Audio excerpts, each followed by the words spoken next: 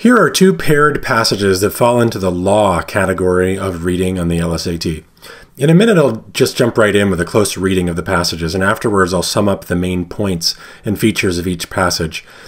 You'll notice that as I read, I'll pay close attention to the topic sentences of each paragraph and sometimes rephrase them to make sure I understand what the paragraph is about to do. Usually the rest of the paragraph supports and develops the claim made in the first sentence. I also like to circle words and phrases that signal contrasts and words and phrases that signal continuations. I find that this helps me follow the argument as well as break up big fat paragraphs into smaller, more digestible chunks. There are many different ways to annotate a passage, and different things work better for different people, so we definitely want to encourage you to try different strategies as you work through your own LSAT prep program and choose a system that works best for you. In addition to circling and underlining stuff, I'll also sometimes jot quick notes to myself like pluses or minuses, question marks, sometimes exclamation points, even smiley faces. One additional benefit of this method is that it leaves me a record of where to find different things in the passage. If I note the structure of the passages as I go along, it's usually easier to locate what I need when I'm answering the questions. One last thing to remember here. As you read, don't waste your time or energy thinking about what you personally might think about the ideas that are being presented. If you start forming an opinion about what you're reading, the chances are good that it's going to get in the way while you answer the questions. The same goes for any outside experience or knowledge that you might have about the topic that's being discussed.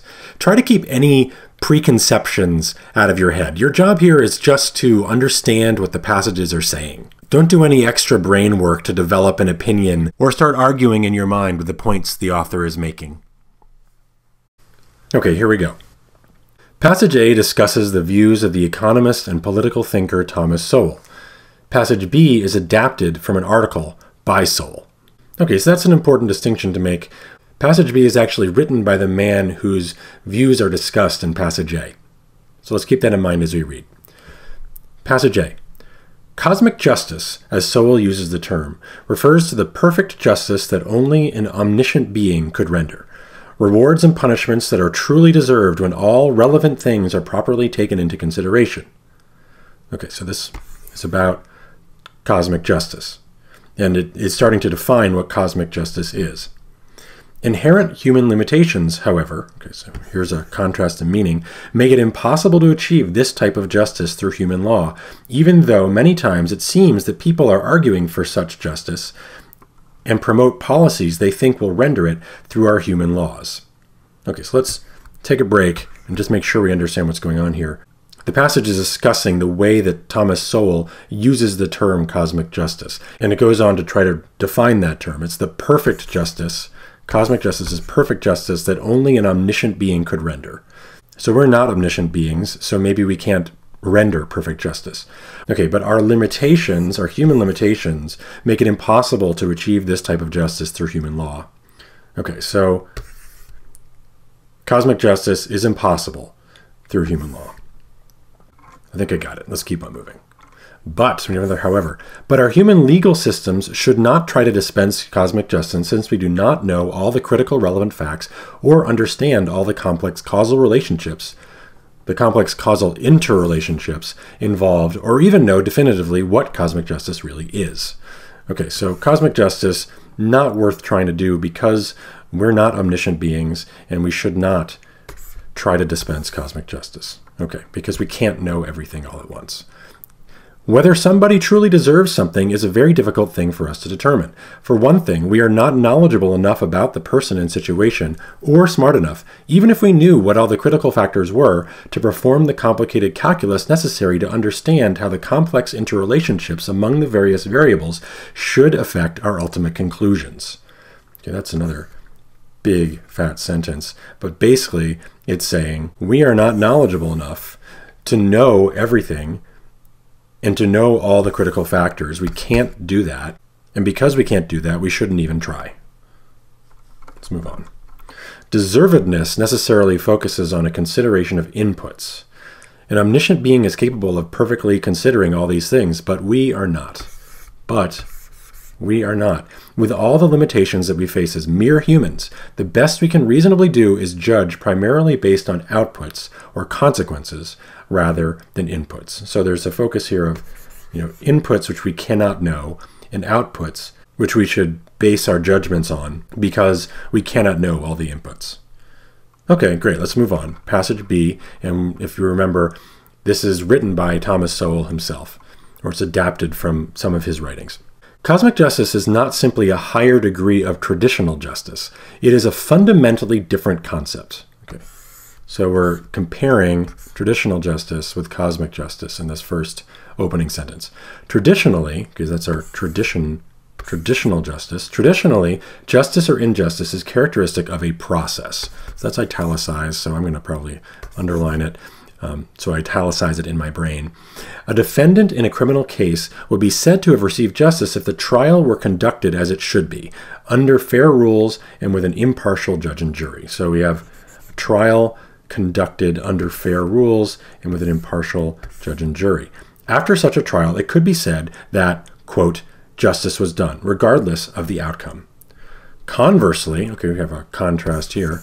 Conversely, if the trial were conducted in violation of the rules and with a judge or jury showing prejudice against the defendant, this would be considered an unfair or unjust trial, even if the prosecutor failed to convince the jury to convict an innocent person.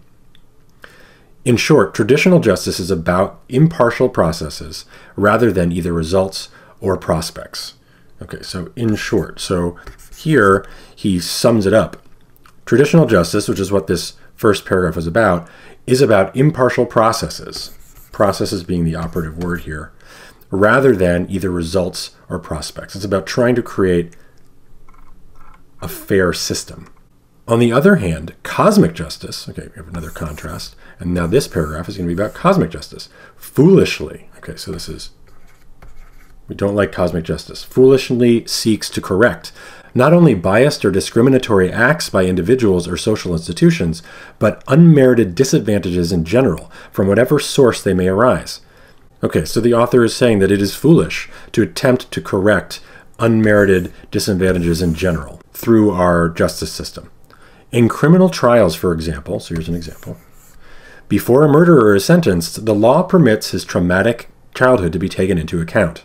Seldom is there any claim that the person murdered had anything to do with that traumatic childhood. It is only from a cosmic perspective that it could have any bearing on the crime. Okay, so should the traumatic childhood have any bearing on the crime? Thomas Sowell is saying, no, it shouldn't have any bearing on the crime. If punishment is meant to deter crime, then in mitigating that punishment in pursuit of cosmic justice, by saying, we would mitigate that punishment to say, oh, the traumatic childhood led them to create this act, so we should mitigate or lessen the punishment. The author of this passage is arguing against this. Mitigating that punishment in pursuit of cosmic justice presumably reduces that deterrence and allows more crime to take place at the expense of innocent people. Okay, so that's it. If you'd like to, you can just head to the questions now. But I'm going to take a couple more minutes here to sum up the passages. Both passages are about Thomas Sowell's concept of cosmic justice and why he thinks it should not be pursued. Passage A is from an article that discusses Sowell's views, and passage B is actually written by Sowell himself. It's pretty important to fix that contrast in your head. These paired passages are a great example of comparative reading sets that cover a topic in a non-conflicting way. Often, paired passages disagree in a straightforward way, but it can be a bit more challenging when the views presented by the passages overlap in some ways, but are distinct in others. In this case, passage A introduces Sowell's views, and in passage B, Sowell himself elaborates on one particular feature of his views by contrasting traditional process-oriented justice with the more holistic and thus more problematic conception of cosmic justice. So let's go up and have a close look and just review. If you want to stick around, let's do this. According to the author of passage A, Sowell claims that cosmic justice is a kind of perfect justice that requires knowing and taking into account every possible relevant factor. But we're told that only a magical, all-knowing being could render this kind of justice, and so it's impossible for human beings to do it. Why? Well, according to Sowell, we can never actually know all the relevant facts and how they are all causally interrelated. And he calls all those relevant facts inputs. That is, all the stuff that leads up to a choice being made or a crime being committed. So Sowell says that our legal system shouldn't ever even try to dispense cosmic justice. Now, the passage closes by saying that according to Sowell, the best that a legal system can hope to do is to make judgments based on outputs. In other words, all we can do is create a consistent set of consequences for certain specific crimes.